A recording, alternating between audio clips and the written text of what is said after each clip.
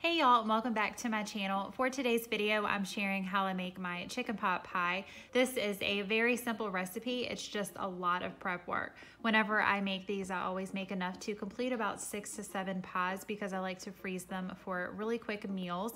And I'm gonna show you how to do all of that today. For the ingredients, I'll be using fresh white corn. I've used frozen in the past and it just doesn't taste as good as when fresh corn is used, so that's really important to me. I'll also be using butter beans, peas, carrots, and you can use the regular stick carrots if you want. I'm just using what I have on hand.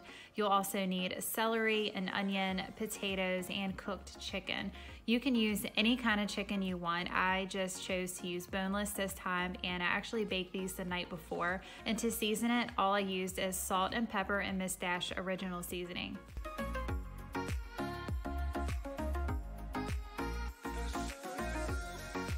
For the pie crust, I'm using these already made frozen ones. You'll see later on that I'm using a couple different brands, and I usually just buy whatever is on sale and keep them in my freezer until I'm ready to use them.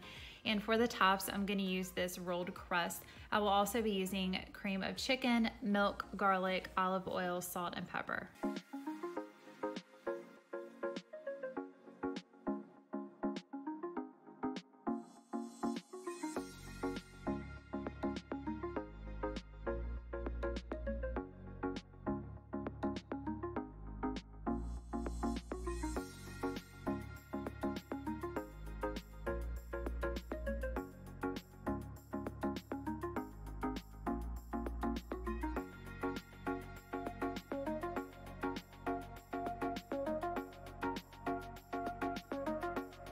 Now I'm gonna start by prepping and chopping up everything. This is gonna look like a lot, but just keep in mind that I'm prepping enough to make 7 pies.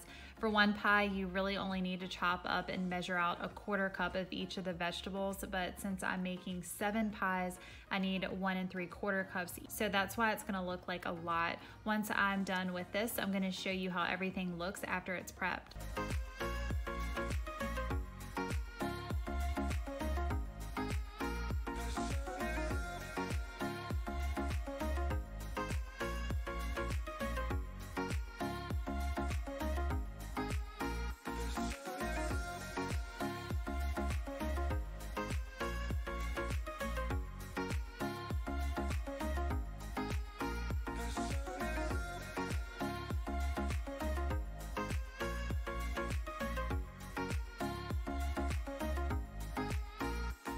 Here's everything prepped and measured. Now, I don't like any crunchy vegetables in my pie, and they don't stay in the oven long enough to cook enough to be tender, so I do like to pre-cook the carrots, butter beans, potatoes, and peas. I just boil them and cook them until they're almost tender.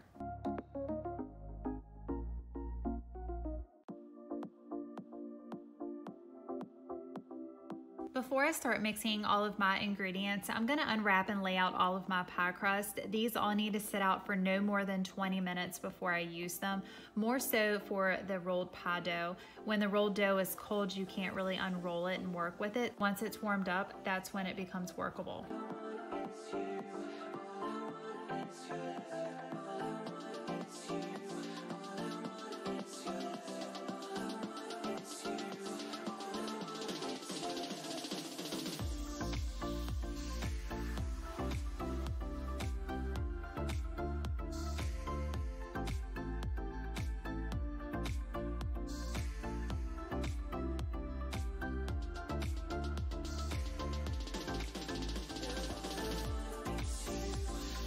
First, I'm gonna start with a little bit of olive oil on medium heat and start sauteing the celery. I like to cook the celery for about 2 minutes before adding the onions because they always need an extra 1 to 2 minutes to cook.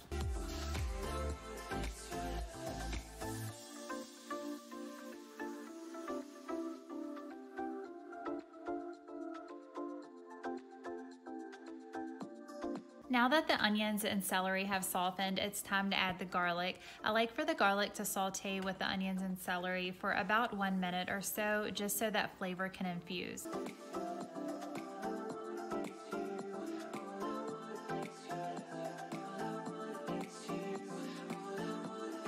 Now it's time to add all the rest of the vegetables, milk, cream of chicken, salt, and pepper.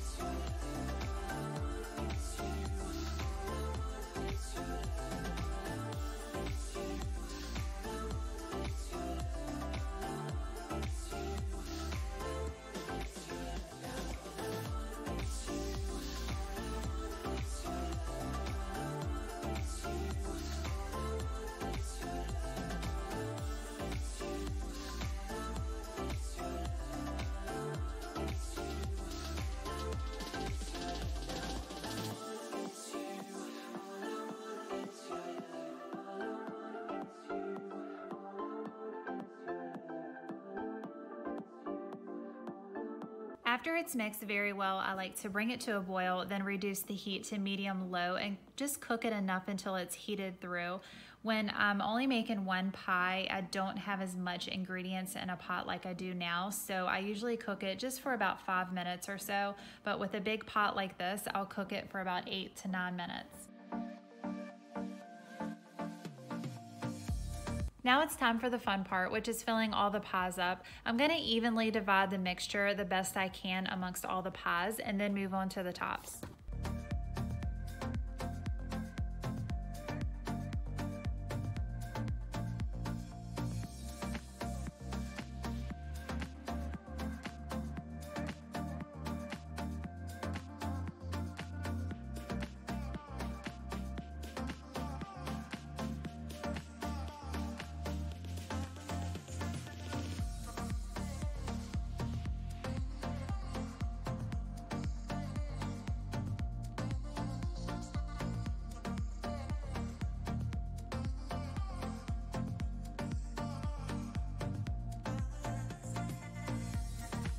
For the tops, you just unroll the dough, lay it on top like so, cut your excess hanging off, and then pinch the sides to seal it up.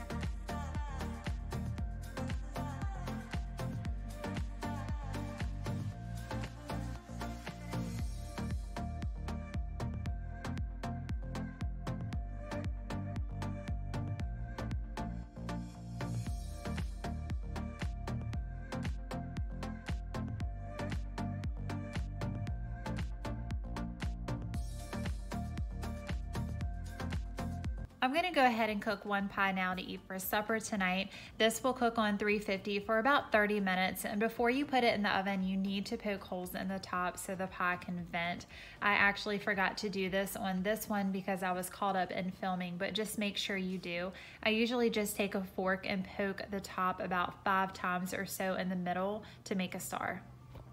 To freeze the pies, I'll be using these gallon freezer bags, which are the perfect size. On each bag, I'm gonna write what it is and how to cook it. To cook a frozen pie, you just put it in the oven, heated at 350 unthawed for about 1 hour and 10 minutes, or just until slightly golden. It's hard to poke fork holes in the top to vent when it's frozen, so I usually just wait until it's cooked for about 30 minutes and then I'll do it then.